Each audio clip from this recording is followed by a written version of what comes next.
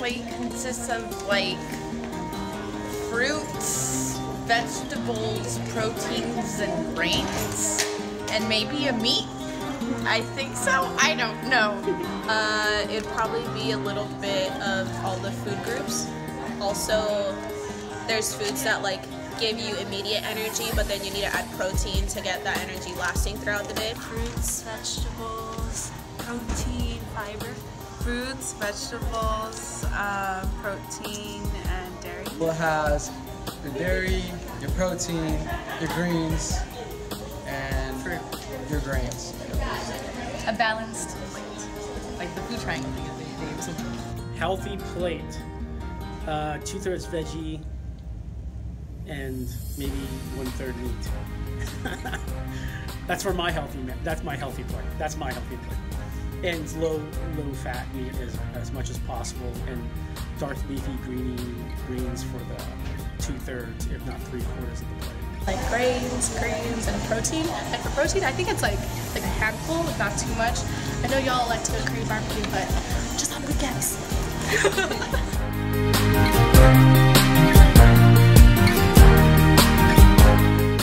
Well, I mean, I know when you're sick, you're supposed to like cover your mouth and stuff like that, and like not like kiss anyone or something like that. But besides that, no. Wash your hands. I think that's like the common one. They put it on the signs. Has to do with hygiene and eating healthy. I would say just by keeping your hands clean and making sure you cover your mouth when you cough or sneeze. Well, yeah, you just keep a really clean hygiene. So wash your hands, cough and sneeze. We wash our hands before and after eating, and before handling aquatic or furry animals, and using protection of all kinds.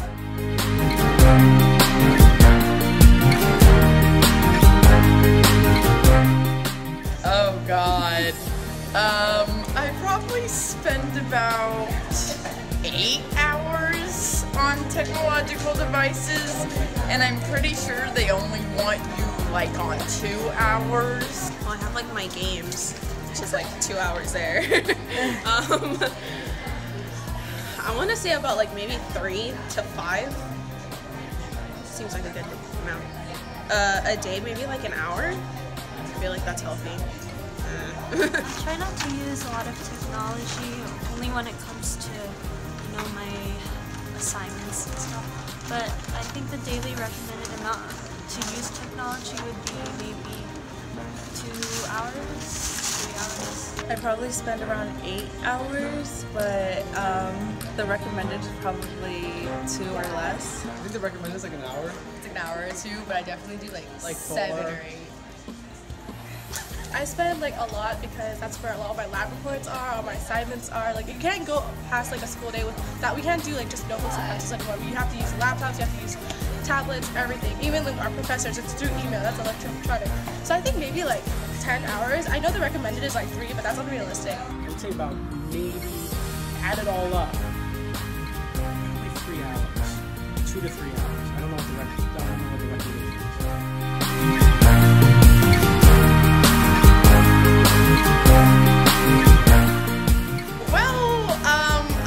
Upstairs a lot, so I guess like maybe with all of it, it's basically like 2 hours worth of exercise maybe.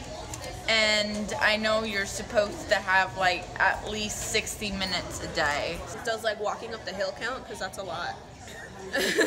I do that for like 20 minutes. The recommended would be 3 to 4 times a week, no? In like hour intervals. I don't really exercise that much because I'm always busy, but I think the recommended amount is maybe 30 minutes a day. I'm really busy, but I try to at least go up and down the stairs, so hopefully that makes about an hour. And they probably suggest around 60 minutes or more. 1 to 2 is how much it's recommended. 1 to 2. And 0 I do 1 to to 2. 0. Living a healthy lifestyle. Hey, I'm within my BMI. I like to say that I exercise a lot to be a good example, but the only lifting I do is from like my plate to my mouth, and squats when I use the restroom, sit-ups when I come up from bed. You know, as nursing students and bio students, or like a biochemistry student myself, like I do not get any exercise. I'm gonna tell you there. The only exercise is my lateral rectus and my eye, like reading back and forth. But that's it. That's all the exercise you need, your brain. As long as you're exercising your brain and getting more rest.